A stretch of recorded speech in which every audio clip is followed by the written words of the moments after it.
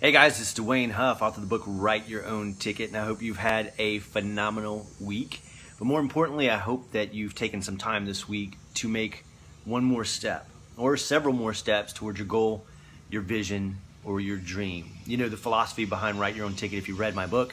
If you haven't, by the way, run over to WriteYourOwnTicketAcademy.com, grab a copy of that, and you'll know exactly where I'm coming from. But the whole philosophy is about taking what you're passionate about and doing what you love on your own terms. And to do that, many times it has to be in an entrepreneurial venture, a side hustle, a full-time business, maybe even a dream job, depending on what that is. But staying in the same place, doing the same work that you're not happy about, not fulfilled with, is not the way to go anymore. And I just want to encourage you today that, the first step is the hardest one to take, right? But today, there's never been a better time. I don't care how old you are, how young you are. I don't care if you're just graduating college or if you just retired. It's time to write your own ticket. It's time to do what it is that you've always wanted to do or recently have found a passion for. And forgive me, I'm out here. This is unrehearsed, unplanned, and apparently my neighbor wants to cut his grass, so there's going to be some noise in the background. Hopefully that won't interfere with what I'm going to share with you today. I look back, if you know my story, 10 years ago I stepped out of a full-time corporate job with benefits, company car, the whole nine, and with one client, stepped out with a promise of 6 months of work on a contract, and after that, nothing. But that ended up turning into a 2-year relationship, and then here we are 10 years later because I took the risk, I took that step, But the Write Your Own Ticket philosophy is not about taking risk, and it's not about going into business for yourself and going all in financially and mortgaging your house and taking out a big loan. In fact, I always quote Mark Cuban when Mark Cuban, the owner of the Dallas Mavericks and billionaire entrepreneur, says, if you take out a loan to go into business, you're a fool. And he's absolutely right. In this day and age, it's not necessary. What's necessary is a vision, a passion, a goal, a dream, and a group of people to serve. But before we do this, and this is the very first thing I teach, because it was the thing that really helped me. I say 10 years ago I stepped out on my own and started pursuing my business on a risk, but it started years before that. I think 4.5 years before I actually stepped off was when I took the first step. And the first step is getting crystal clear on what it is that you want. And I believe that our past tells us about our future. And for me, there were defining moments in my life that kind of pointed me in the direction that I am today. And it was whenever I was 15 years old. I saw a leadership speaker for the first time. And in that moment, I was like, I don't know. My parents are telling me I have to find something to do with my life when I graduate. I don't know what that is. I'm scared there's no answer for me. But then I saw this leadership speaker, and in my mind, I said, wait a minute. This dude's getting paid to run his mouth and draw pictures.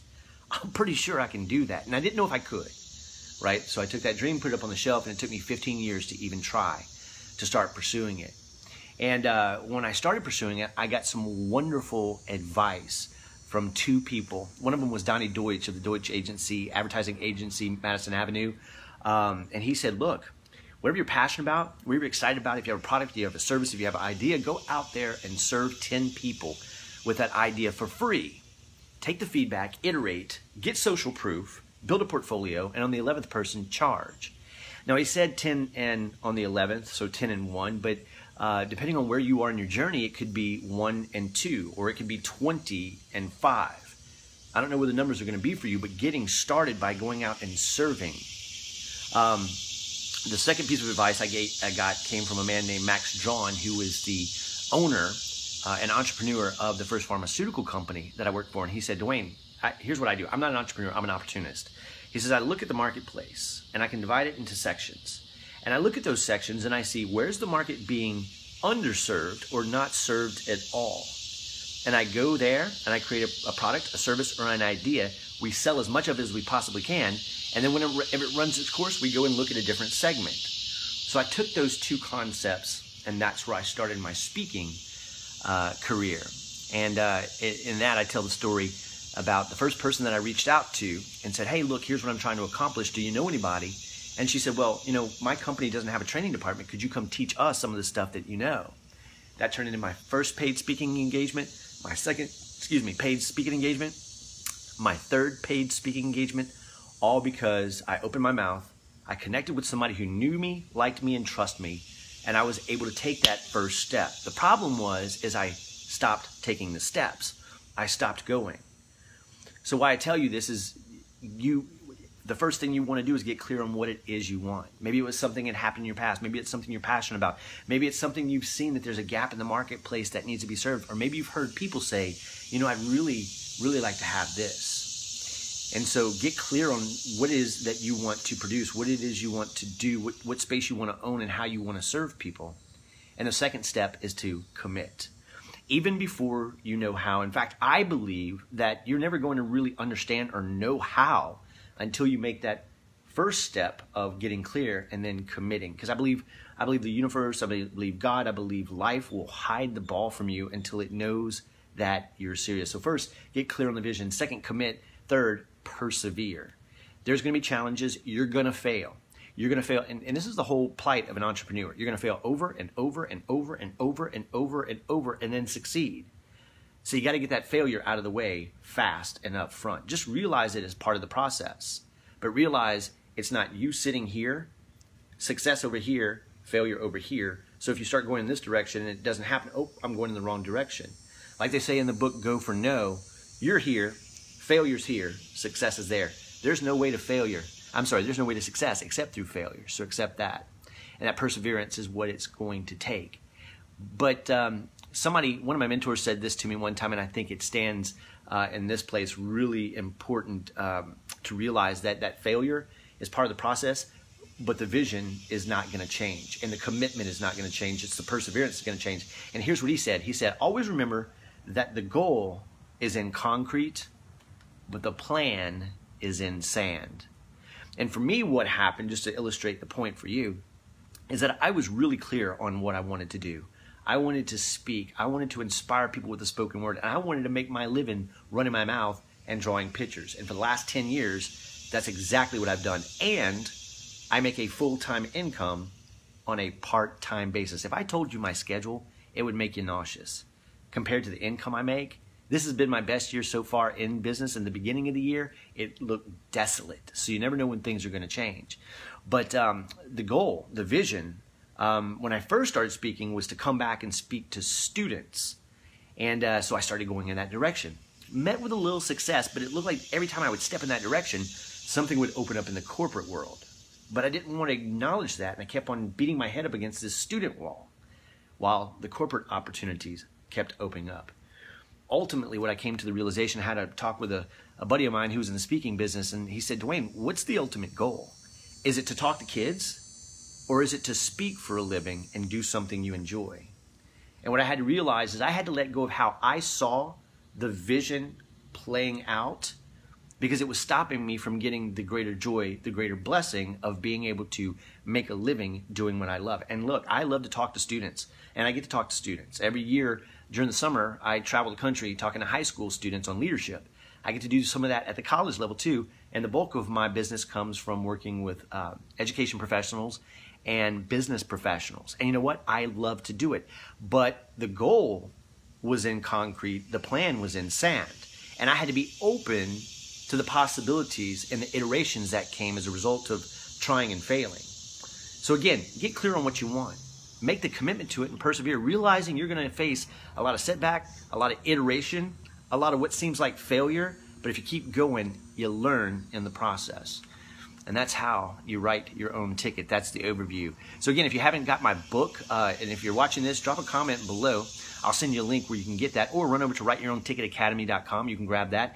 And I've got some free training for you. If I'm not mistaken, I've got over 3 hours of free training for you when you grab that book. So this is Dwayne Huff with Write Your Own Ticket. Remember, you can write your own ticket. Live life on your own terms. You just got to be willing to make a commitment around a vision and persevere until it happens. And here's what's going to happen. I tell students this all the time. Here's a promise I'll make to you. Once you get focused on that vision and you just start going for it relentlessly and refuse to quit, one of two things is going to happen. You're either going to hit the goal that you originally set, or on the journey, a door is going to open that you never even suspected was there, and it's going to open the possibilities to you. And when you go in that direction, it's going to change the game for you and put you where you need to be. Give you a perfect example. When I go out and train adults and students, to be honest with you, one of the things they love the most is when I teach behavioral styles. And they come back to me and say, oh my God, you should teach that to parents. You should teach that to people who are getting married. You should teach that to students, to teachers. And by listening to what the market is saying, I've made those adjustments. And so my work has become more consistent because I'm meeting people where they are and giving them what they want. And the basics of any business is simply this. Listen to what the market is telling you. Don't be so rigid and tight on what you think you want to give them, but be open to the feedback that comes back at you. And if you'll iterate, change, adjust, and serve the marketplace, it'll put you where you need to be. For me, my journey looked like this. This whole speaking thing wasn't my passion at first. I started out playing the saxophone when I was 11 years old. Fell in love with music, stayed in the band, even when times got tough. At the end of my freshman year, my band director sent me off to a drum major camp or a leadership camp, and that's what changed the game for me. So my passion, my love was music. But on that journey, it opened the door to something that is far greater than that music experience. Still play music to this day, though I need to go practice my horn because it's been a while. But it opened the door to this. And when I stepped off to do this, a lot of changes happened, the ups, the downs. But I never had to go into debt to build my business. Actually, this year, I had to stretch a little bit, but didn't really go into debt. I have a business line of credit, and I had a client, and they were paying me after services were rendered because we were on a grant. And so I had to carry a large sum of money for about 6 months. And it was scary. But it wasn't a huge risk because I knew the money was coming and I knew I had the resources. And every step we take on our journey, there's going to be, as Joyce Meyer likes to say, new level, new devil. And they're only there to make us stronger, right? And we have to grow into business instead of just going into business, as my mentor Josh Shipp likes to say.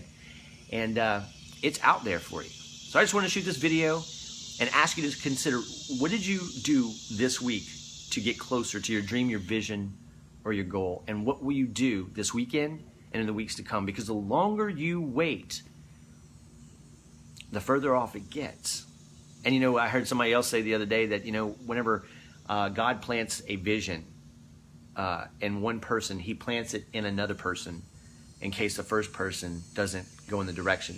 And I'll guarantee you this, if you're thinking, I don't know if my idea is viable, I don't know if I can make a living, I don't know if it's a good business idea, I don't know if people would buy it, do a little Google search, and I'm going to guarantee you're going to find at least 10 people who are already doing successfully what you're just thinking about doing and have been thinking about for the last 1, 2, 3, 10 years and still haven't pulled the trigger.